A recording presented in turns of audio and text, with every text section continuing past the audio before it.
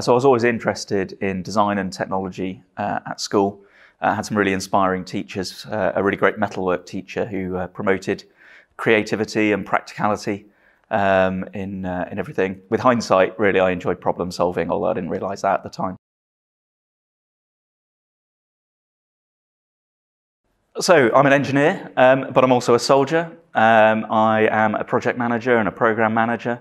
I solve problems around the world, whether that's in conflict zones or disaster zones, making people's lives better, helping people live. I happen to be gay, and I also enjoy sailing. So I think the industry can improve inclusion through education and considering it as part of our professional development. Leaders need to think about the benefits of inclusion.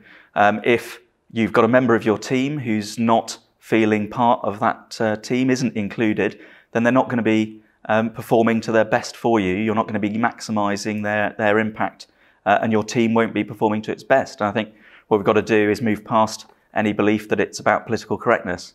It's all about making the team better. So I think the industry needs to dispel any stereotypes that engineers are all the same.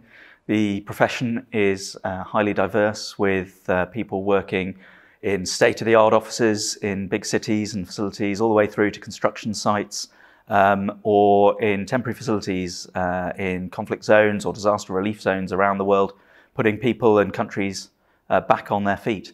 The range of disciplines and the levels that you can come in at are surprisingly diverse. Engineers should be too.